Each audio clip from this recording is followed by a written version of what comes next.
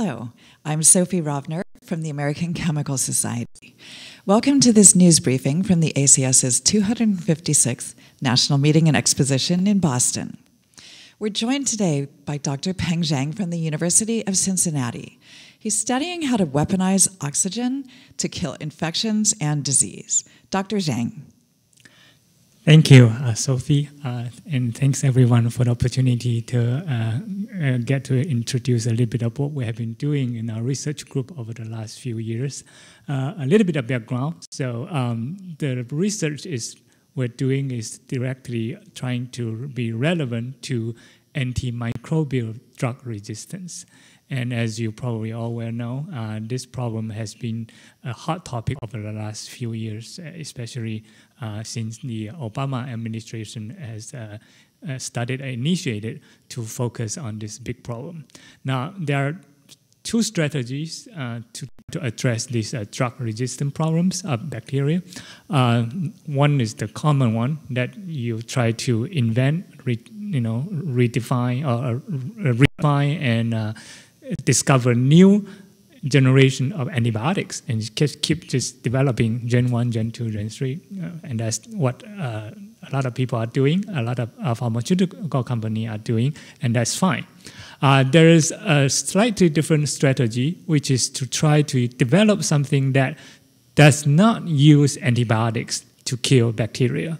And that is a more untraditional strategy, and that is the one that our research is trying to be based on.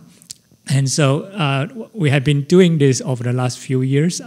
We're trying to develop something that does not involve antibiotics, but the goal is to kill bacteria, to treat this. And so the mechanism that we're following is one so-called photodynamic therapy, and this mechanism has been known for years. So that is well established in terms of the mechanism. And it takes three components. One is light, one is some so-called photodrug, we call it photosensitizer, and the third one is oxygen, and the oxygen is surrounding these photodrugs.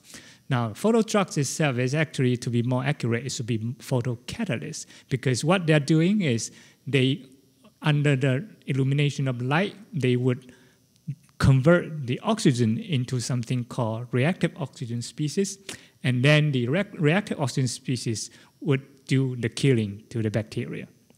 Okay, so the photodrug itself is not really a drug, it is a catalyst that would do the tricks.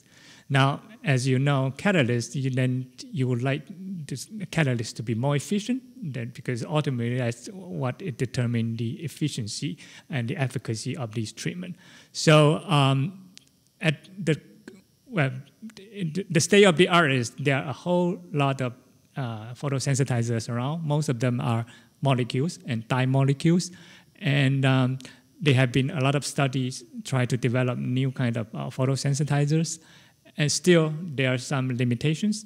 At the molecular level, most of these molecular photosensitizers, their efficiency are moderate, number one. Number two, most of these molecules are hydrophobic. So they like to aggregate in water media. So once they aggregate, the efficiency of generating these reactive oxygen species decrease dramatically.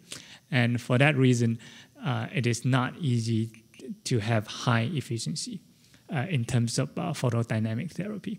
So in our case, a few years ago, we started this new platform, I would call. We bring these photosensitizers at a molecular level, bring them into nanoparticles. So we kind of concentrate them, loaded them into a bullet, as you can see. And within this bullet, we introduce either gold or silver nanoparticles, which will be the core of these nanoparticles.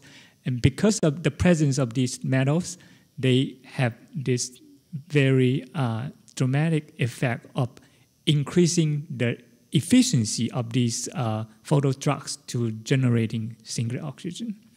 And because of that, it dramatically improves the efficiency of these nanoparticle photosensitizers.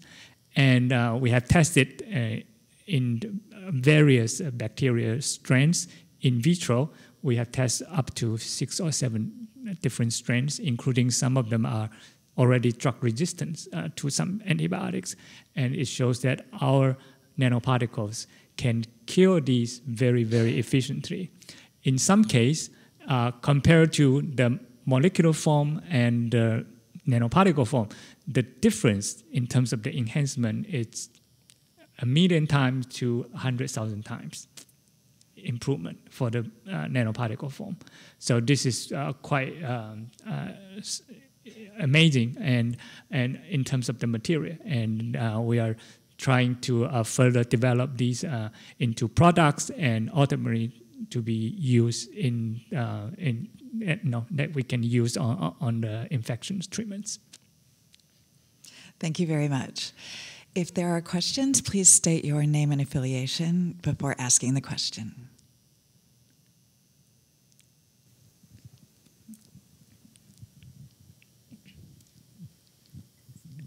So it's Kath O'Driscoll from Chemistry and Industry magazine.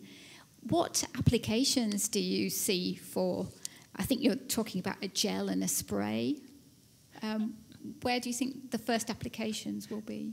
Yes, that's a very relevant question, actually. As you can tell, at this point, you need light and formulation to reach. So the first application we are exploring right now is for skin infections, and then down the road it could be wound infections or could be burn infections. But we will start from the skin, and where it is very easy to apply the product, and then light is also very easy to reach.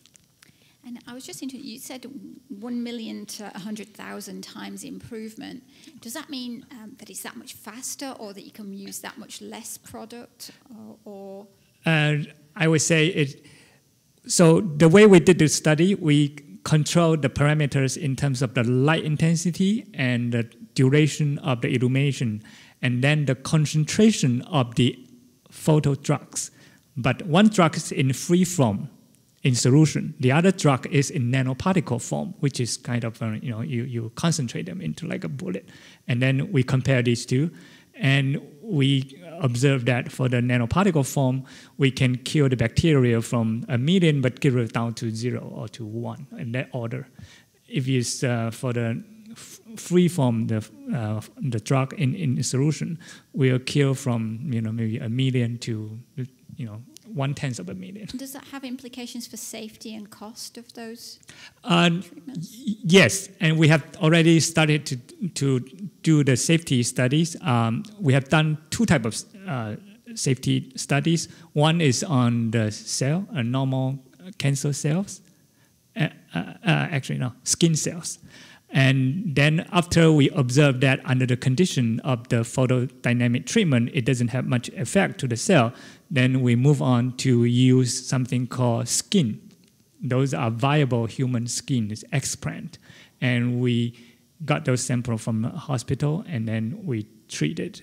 And under the condition where the bacteria can be killed, there is no toxicity to that. Now, down the road, I understand we need to do more on the live animals, not just the explants.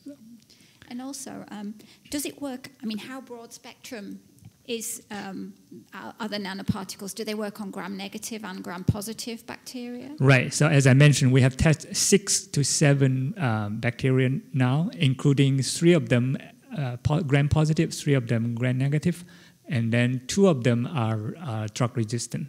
So we try MRSA, and it works fine. We try another nasty bacteria called Acinetobacter baumannii, which is very relevant to military's interest, and it is a drug-resistant strain, and we can kill them in that manner very efficiently. Thank you. Bela Buslig, ACS. These nanoparticles, what particular preference is there for wavelength? Okay, that's a very good question, and I can probably touch base on that. If you are using the molecular photodrugs, then it is quite important to find a wavelength that will match the absorbance for those the photosensitizers.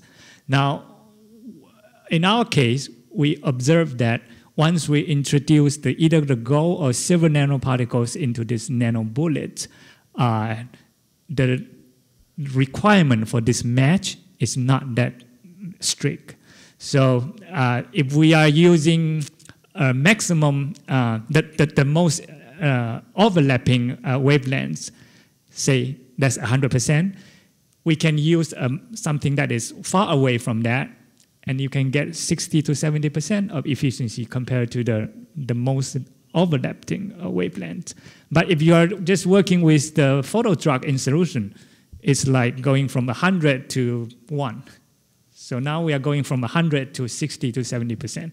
And so that actually makes it very interesting, because now we don't have to use a very specific light source for any given photo drugs. We can use a more general light source. You can use a white light, which is what we started when we first used these, do this experiment. We use a white light. Then in the end, we switched to an LED. And the reason is not because LED is more efficient. Instead, the white light generates quite some heat. And we want to reduce the heat. So now we are using an LED that doesn't generate much heat at all. So in other words, the range is somewhere in the... It's visible. It's visible. It has to be visible to be useful. Well, the reason I'm asking is because there are photosensitizers, of course, they probably do not depend on reactive oxygen, like the Sorolans. They're UV sensitizers, really. And I was just wondering if anything of that sort would be applicable. Yeah, actually, we try to avoid the UV, because UV light would have some toxicity to skin. So we want to move away as far into the red as possible, actually. Now, one last question on the administration of the nanoparticles material. Obviously, these infections are, at least at the beginning, fairly localized, so you could essentially inject in the area. But then if it's a little more spread where it's most dangerous, how do you administer enough material to spread around? Well, at this point, we are targeting localized and skin, infections. So it's probably not the whole body treatment, but we are thinking of either spray or some gel form or some ointment where you can apply to the site of the infection, and then you turn on the LED light, illuminate for 10-20 minutes, and that will be it. So that's. But you are right. Maybe when we get to that point, we will think about how to make it. I hope we'll never get to those kind of points, but it would be nice if you just kind of smear it on yourself and then go out in the sun and be happy afterwards. But I just had to ask the question, because usually people start worrying about an infection when it spreads a little too far, and so. You are right on the target, and there are different factors that we need to consider. Actually, we don't want to make it so that the sunlight is enough to do this, because then you have to be protected after you have this treatment, because then you cannot walk out, right? So we still want it, the requirement, so that you still need an LED, brighter than the sun to be effective, so that you don't have to worry too much after the treatment. You can walk out, you just wash away and then there may be some residue, but you can be free to walk out into the sun. Thank you very much. Would bacteria become resistant to this treatment? And that is something that has been actively studied in the community. And at this point, based on what I have read about, it looks like there's no resistance reported yet. And the belief is that because these reactive oxygen species attack multiple targets of the bacteria, and so bacteria is probably not able to develop defense so quickly. It would attack the membrane, lipid, protein, DNA, So it's probably not easy for bacteria to develop the resistance. But it's the ongoing field of study. Laura Cassidy, ACS. Do you think this approach could be used to disinfect surfaces, like in hospitals? That is a question that I got asked many times. In principle, yes, but from the practical standpoint, it may not be very convenient, because then you need a light source that is large enough to cover everywhere. So I think from a commercial standpoint, I wouldn't say that would be the market I'm targeting to.